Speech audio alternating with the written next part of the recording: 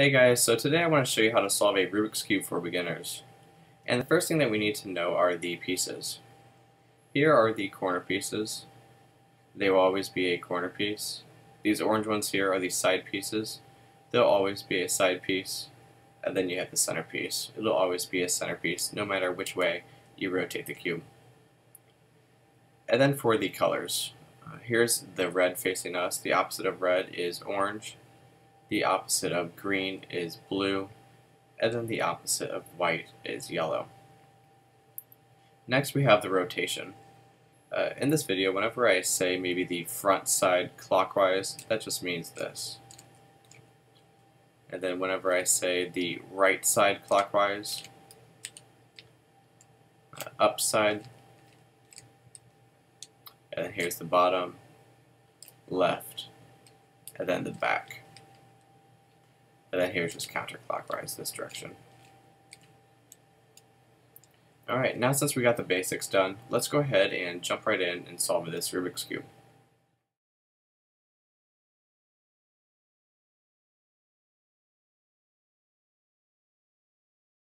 The first step in solving a 3x3 Rubik's Cube is to get a white cross on the white side of the cube. And to do that, we're going to start off by having the yellow side facing up. We're going to create a daisy formation with the white sides around the yellow center. So next we just have to find a white side piece, which is right here. So we'll just rotate it to a way that it'll go next to the yellow piece.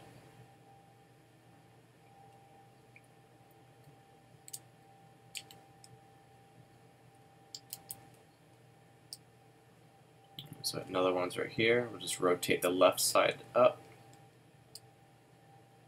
And then the last one is on the bottom here, so we'll just rotate the bottom piece 180 degrees. Alright, so now we have the white daisy around the yellow center. The next thing that we need to do is see what color's on the other side of this white piece. So here is green. So we'll just rotate this until we get to the green side, and then flip this the right side 180 degrees. The color on this side of the white piece is blue, so we'll just rotate it to the blue side, flip the right side 180 degrees. The other color to this white piece is orange. Go to the orange side, flip it, and then the last white piece we have red. And we'll just go to the red side and flip this 180 degrees. So now we have the white cross on the white side of the cube, and to make sure that we have it correct, you will see the colors match up: orange, green, and red.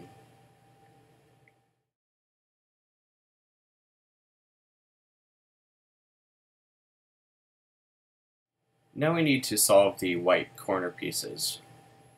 To do that, we just have to find the first white corner piece and see what color is on the other side of this white piece, which is orange.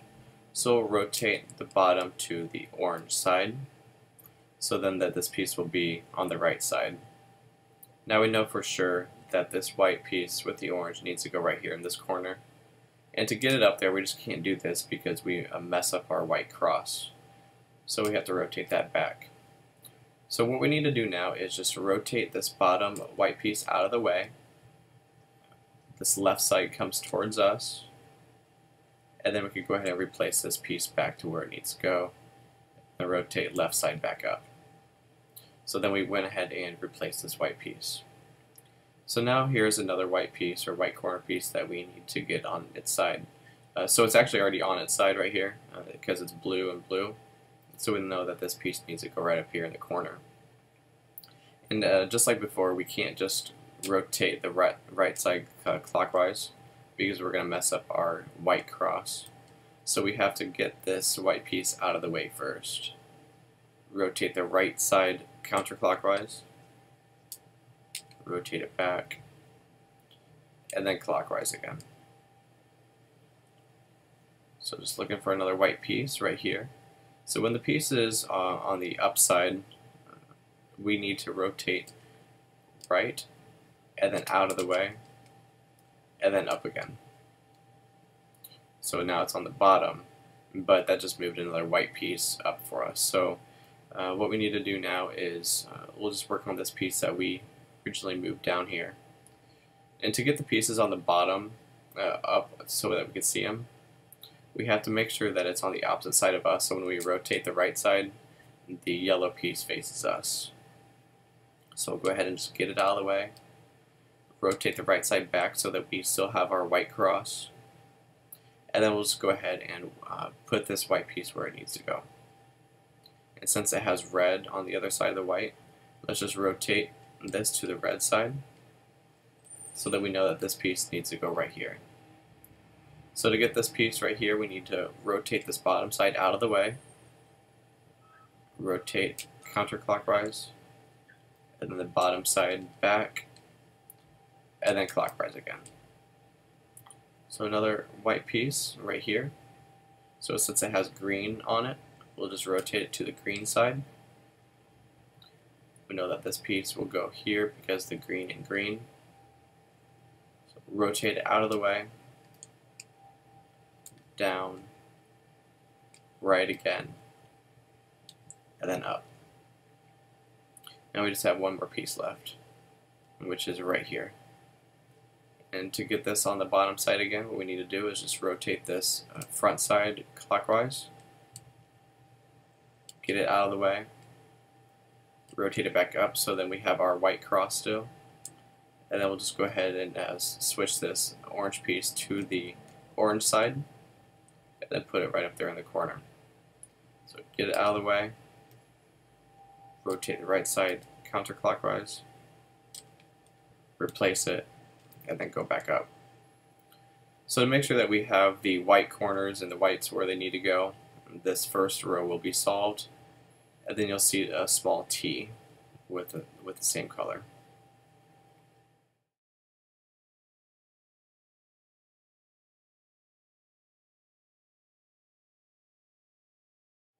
The third step in solving the Rubik's Cube is to get this middle layer all the same color. And to do that, what we're going to do is have this white completed side facing back or away from us so that the yellow is facing towards us. And we're going to look for one of these side pieces that doesn't have any yellow in it. So as you can see, this piece right here has yellow and red, so we won't use that piece for now. Here's a blue and red. So what we need to do is, since this top layer is red, let's go ahead and rotate it to the red side. So then we have a large T.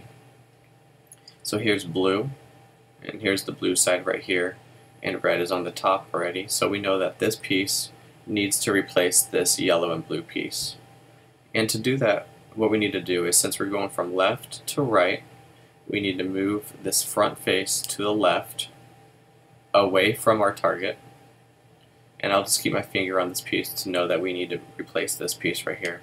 So now what we need to do is this bottom piece. Since we're going from left to right, we need to turn the bottom from left to right, and then bring this right side down because we're replacing this piece.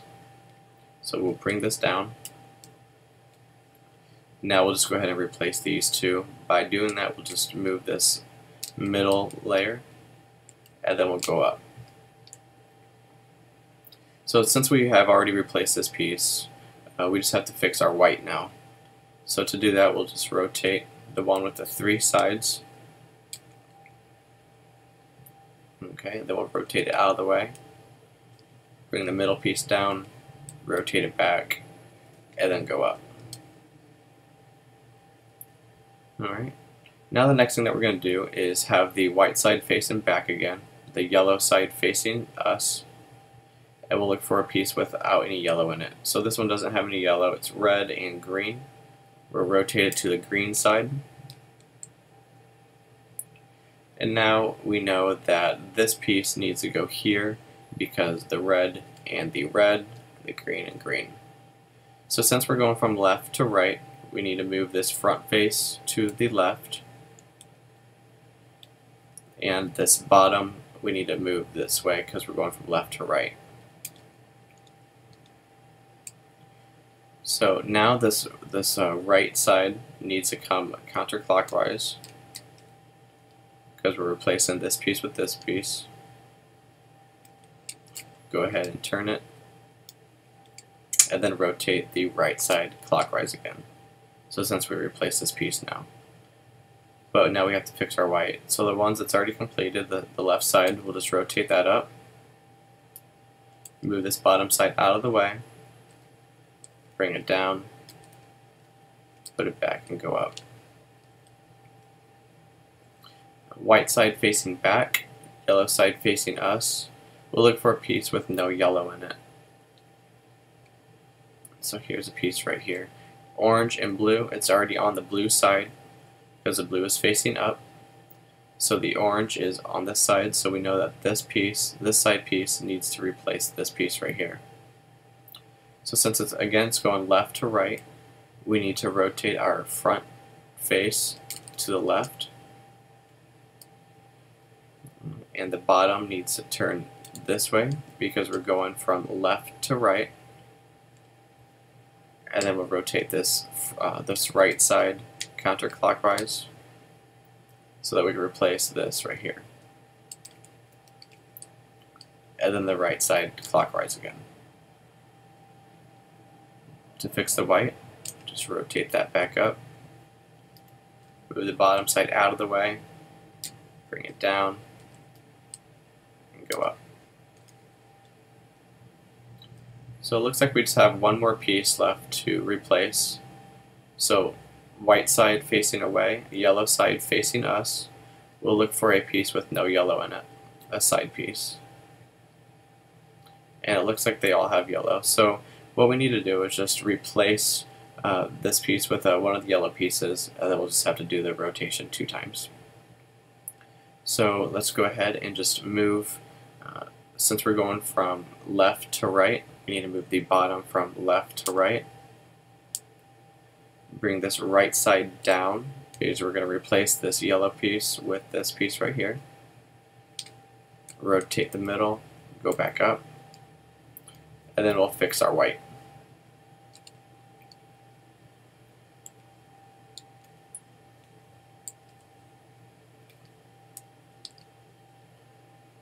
So with the yellow side facing us again, we'll look for a side piece with no yellow, with no yellow in it. Here's an orange and green. So here is, we need to rotate it to the orange side so that so we have a large orange T. So green and green, orange and orange.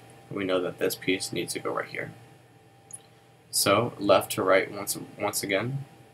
We'll turn our front face left, away from our place where it needs to go. The bottom side needs to go from left to right.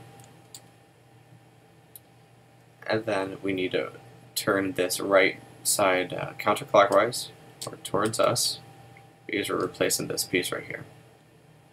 Just move it and then rotate it back up and then fix our white.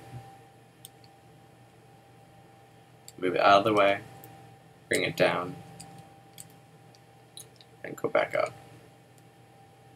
So now since we have our white completed, and now we have the first 2 layers, the top and the middle, completed with the same color.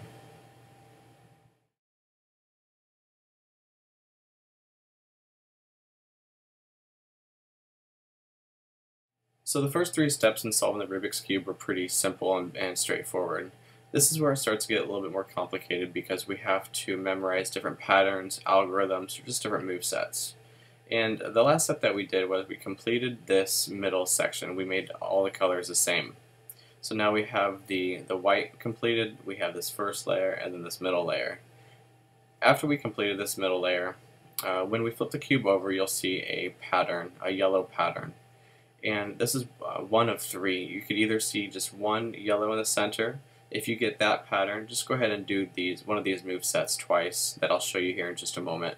I won't put it up on the screen. What I will put up on the screen is the bar and also the move set for that as well. And since I went ahead and got this hook, I'll go ahead and show you this video, and then you can just go ahead and follow along with the pictures that I have on the side. So when we have the hook, we can't do this next move set with it down here in the corner. It's going to have to be facing the top left-hand side. So whenever you get the hook, just have it face this direction, and then we'll go ahead and complete this next move set. So it's going to be the facing, the front face clockwise, up clockwise, right clockwise, up counterclockwise, right counterclockwise, front counterclockwise. And then we come up with this. So what we needed to do is just create a yellow cross.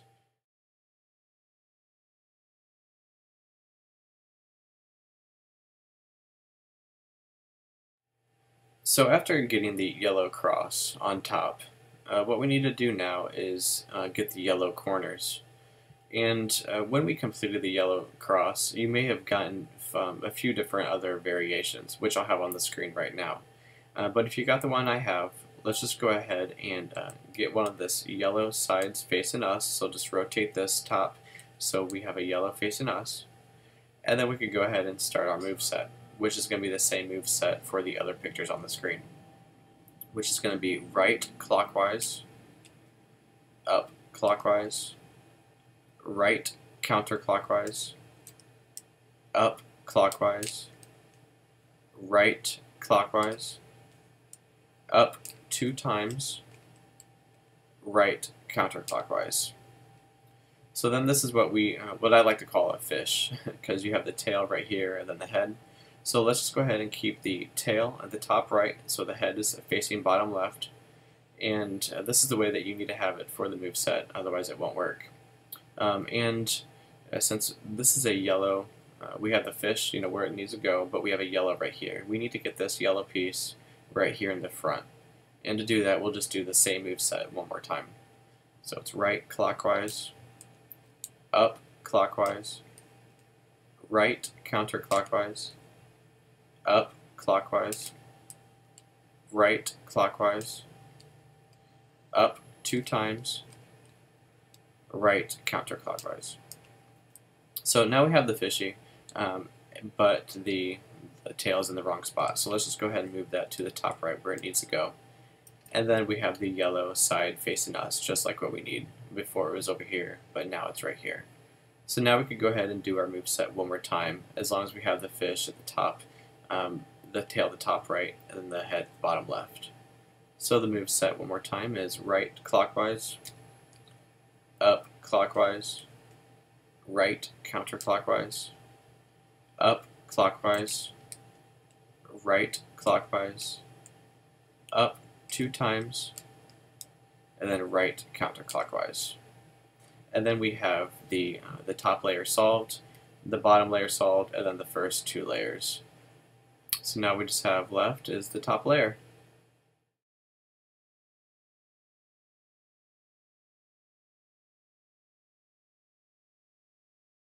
The next step in solving the Rubik's Cube is to get the corner pieces matching. In my case, I was able to get 2 of the corners matching, so we'll just go ahead and rotate the matching colors to the matching side. In my case, it's orange. So you might have gotten a piece where it's not matching right here, but that's okay. Just get the 2 corners on the main side for now. And then once you do so, go ahead and get that almost completed side or fully completed side facing back. And if you came up where you don't have any matching corners, and that's okay, because I'll just go ahead and throw the picture on the screen right now with the move set so you can follow along with us as well. But if you did get matching sides or matching corners, keep it facing back. Then we'll go ahead and do the move set for that, which is right counterclockwise, front clockwise, right counterclockwise, back 2 times, right clockwise, front counterclockwise, right counterclockwise, back 2 times, and then right 2 times. It doesn't matter which way. And now, as you can see, we have the same corners on each side. So we'll just go ahead and rotate them to their location. So orange, as you can see. Now the only ones that we have left are the middle pieces.